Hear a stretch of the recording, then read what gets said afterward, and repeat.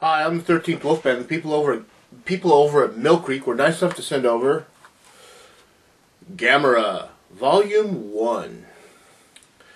This is the first 4 Gamera films out of between the 60s and 1980.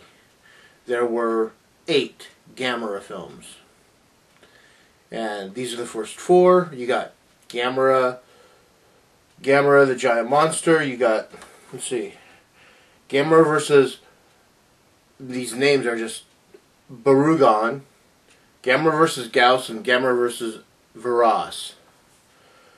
Now, I'm just going to talk about Gamera the Giant Monster in this one right now. I'm going to do one for like each movie. Now, Gamera the Giant Monster is the first one, and it's the story of a giant turtle. I like the fact that if you watch this, Gamera is not really a Japanese monster.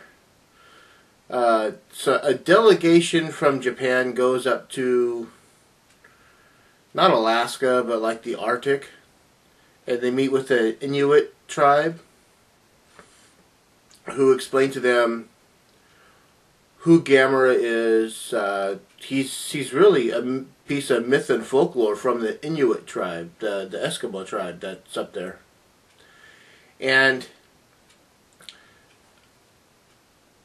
an earthquake happens. It opens up a fissure in the ice, and Gamera's defrosted, let's say. So in the first movie, Gamera is more of a bad guy because he's woken up and he's really, really cranky. So he starts taking things out on people, and they got to figure out how to defeat Gamera. And they try a little bit of everything. They do everything they do with Godzilla films. You know, it's like, hey, let's get the army out here. You know, and we'll shoot these little bitty. You know, it could be a 50 caliber gun, but to Gamera or Godzilla, you know, it feels like it's a BB. You know, it's like they just bounce off. It's one of the coolest movies. It's the only one of the 8 films that's in black and white. It's like right after this, when they did the next movie, Gamera versus Baragon, it was color. But black and white looks very cool. I love watching old black and white films. And I love the look of Gamera. I like those 2 snarly looking, you know, incisors coming out.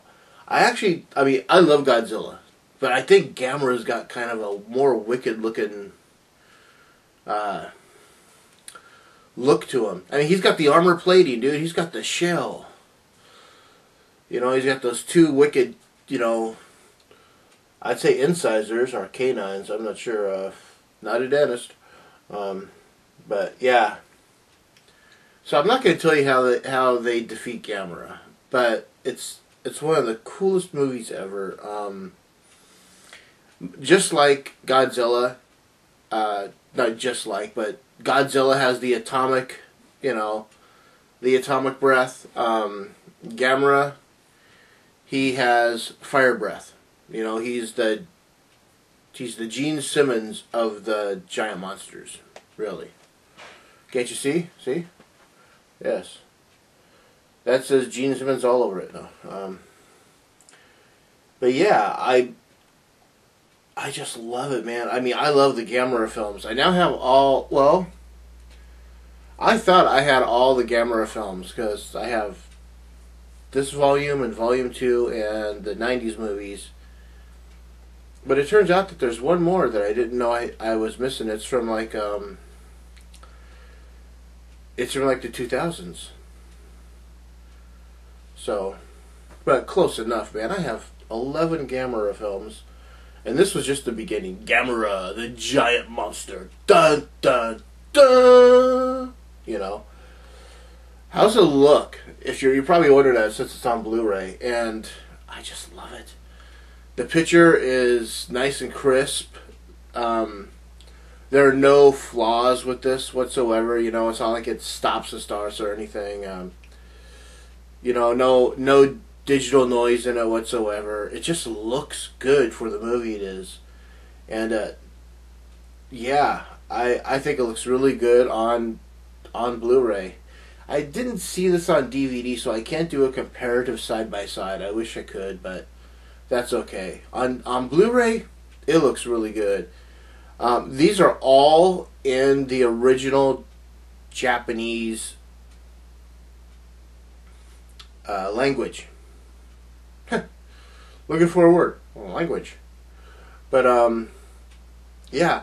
So these are all in the original Japanese language. You have to read the movie. I know there's a lot of people like, I don't like subtitles.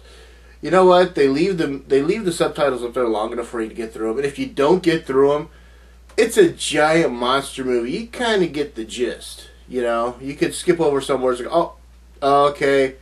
Nuclear warhead. What was the last word? I think it was army. You know, kind of. I mean, if you're a slow reader and you can't get through it, then just get the gist. But I thought they left the subtitles up there long enough. And yeah, like I said, it's all in the original Japanese. It's the sound is 2.0 Dolby, you know, and it does have a nice sound to it. I don't know. I love these giant monster movies. I'm really looking forward to doing the reviews for the other ones. These are just so much fun to do. Let's see.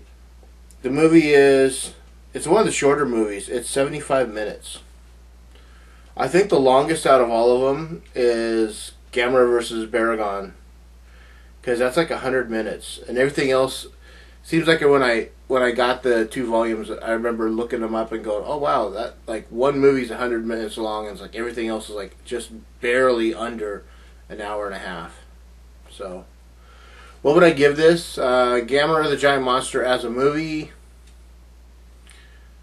it's getting 3.5.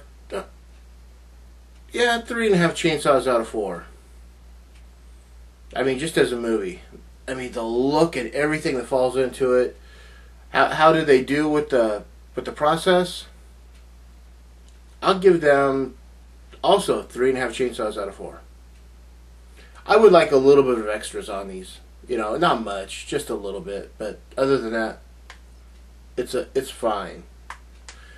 3.5 chainsaws out of 4. Gamera, the Giant Monster. I am the 13th Wolfman. I'm going to leave the link to Mill Creek down below, and I'm on the prowl.